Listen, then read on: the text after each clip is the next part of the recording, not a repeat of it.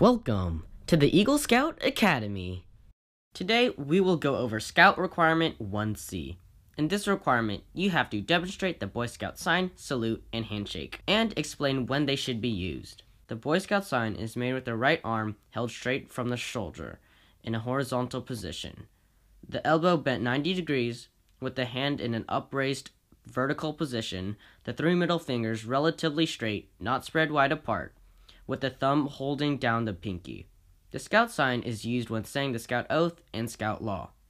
It is also used when quieting Scouts to get their attention. So, when you see someone making the sign, then you should make the same and be quiet. Now, for the Scout Salute.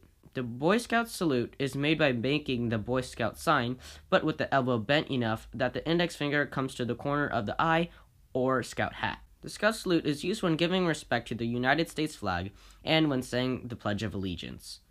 It is only used by the Scout in uniform.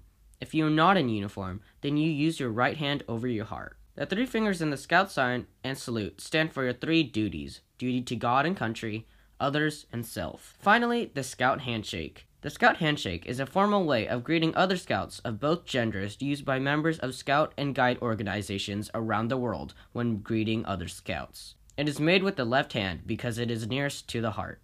In most situations, the handshake is made firmly, without interlocking fingers, and many organizations use this handshake when both people are in uniform. Now you know how to use a Scout sign, salute, and handshake. Boom! That wraps it up for today's video.